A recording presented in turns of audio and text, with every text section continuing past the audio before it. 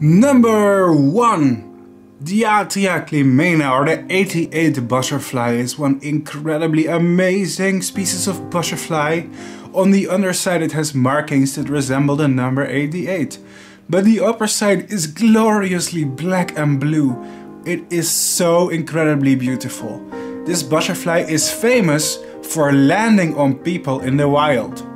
Whereas other butterfly species are incredibly shy, for some reason this butterfly is not afraid of landing on people. Some people think it brings good luck if it lands on you.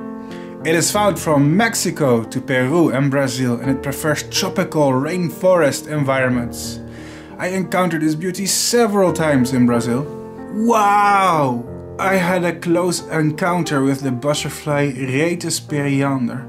Now isn't that just fantastic? These butterflies are very shy, and it is super rare for them to allow somebody to pick them up. This species is also known as the blue doctor or the periander metal mark. It is found in most of Central and South America, ranging from Mexico to Brazil and Argentina in tropical forests. They are very shy, so the fact this butterfly allowed me to pick him up is a rare treat. Yeah, you may call me the butterfly whisperer. The three-tailed swallowtail is amazing. This is Papiliopilumbnus. It is in very rare cases found in the southern United States, but it is more common in Mexico and Guatemala. It's no surprise they are called a three-tailed swallowtail because their hindwings have 3 separate tails that make them look incredibly beautiful. They're very shy animals, so getting this close to them is definitely a blessing. That is why I decided to become an entomologist that promotes the conservation of butterflies and moths. And that explains why I have so much butterfly footage, by the way. Yeah, I film all these animals myself when I work with insects. The imperial hairstreak is an incredible species from South America. Arcas imperialis is a brilliant green species of butterfly with long hindwing tails. It is found from southeast Brazil and Argentina all the way up to Mexico. They spend most of the time in the treetops, but sometimes they come down to the understory layer to cool down in the shade if it gets too hot. And it is during these moments that it can be observed by people.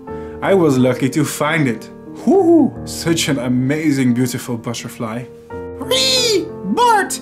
Why are you holding the butterfly like that? You're going to hurt it. Nah, don't worry guys. I have experience handling butterflies. Handling it like this is the only way to show the blue color, because this species rarely opens its blue wings.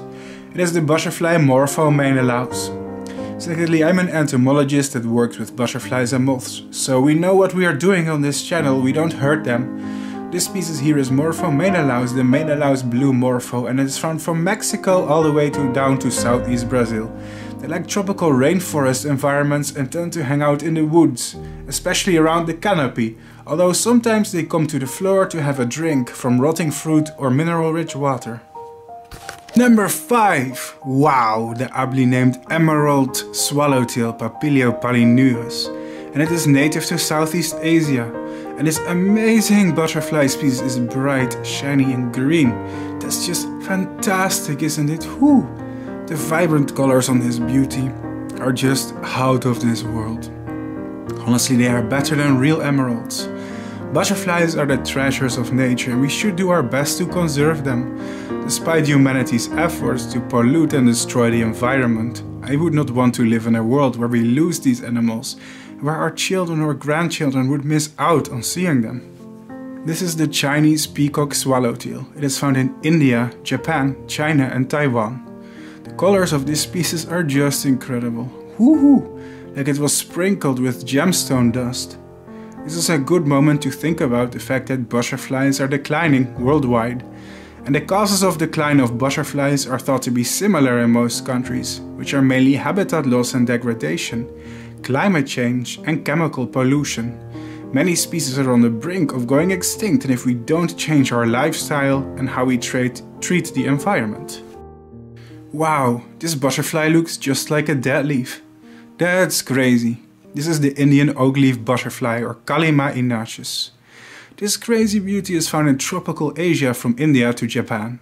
With their wings closed, they kind of look just like a dead leaf and blend perfectly into their surroundings. But when they open their wings, they reveal a beautiful metallic orange and blue surface. They also have a distinct dry season form and wet season form to top it off. That's insane if you ask me. They are gentle creatures, although they can be hard to approach because of their skittish nature. Number 2, the peacock butterfly, Aglais io. Now, this wonderful butterfly is common in temperate Europe and Asia. Their larvae feed on stinging nettle, a super common houseplant. It is bright red with some hyper-realistic eye spots that it displays in order to scare birds away. That may mistake it for an owl or a fox or any bird of prey. They are amazing creatures. Have you ever seen one of these wonderful butterflies? They are about as colorful as it gets. Ooh. This is my favorite, number 1, the Castalia metalmark butterfly. This amazing species is sparkly green, and this species is confined to primary rainforest at altitudes between 100 to 800 meters above sea level. Their houseplant in the rainforest is nettle tree or Celtis.